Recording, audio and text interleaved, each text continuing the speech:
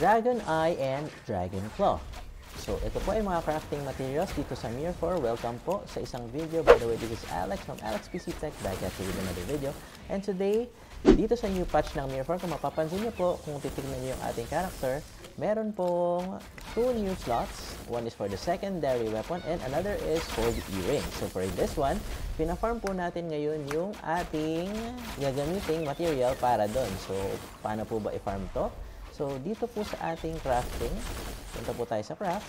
Mapapansin nyo, dito sa weapon secondary, meron bago. Since arbalista ko, yung sa akin po is etong mga quiver. So for example, ito po, kung mapapansin nyo, yan, pwede tayo mag-craft nito.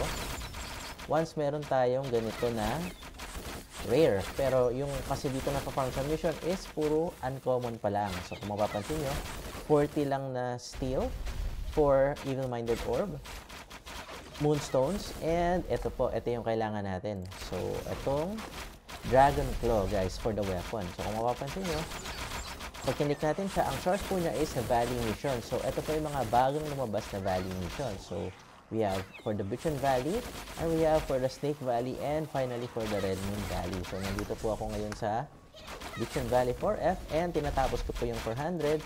Kung mapapansin niyo po, pwede rin po kayo pumunta sa missions, and nandito po sila. Subjugate Bichon Valley 4F, and defeat powerful demons. I guess this is the bosses. So, yun po. And balikan ko po kayo sa next video, if ever, matapos natin itong 500, and makapag-craft tayo today. Like if you like this video, and subscribe po sa ating YouTube channel if you haven't subscribed yet. And ang dami nagko-quest. Yun po. So check po natin pala kung ano yung mga dagdag nila, no? So for example, dito sa craft, etong quiver, ang dagdag niya is basic attack damage boost tsaka monster attack damage boost. Okay, maganda din. Dito sa pangalawa, accuracy. Aha, okay din. Tapos doon po sa ring or sa earrings, check natin kung ano yung dagdag.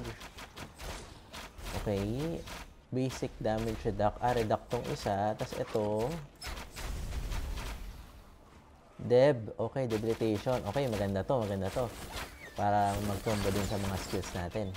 Pero depende rin sa kailangan nyo guys. So that's it for this video, I guess. Ayan o, ang dami rin kailangan ubos ang ating mats. Like if you like this video and subscribe to our YouTube channel if you haven't subscribed yet, guys.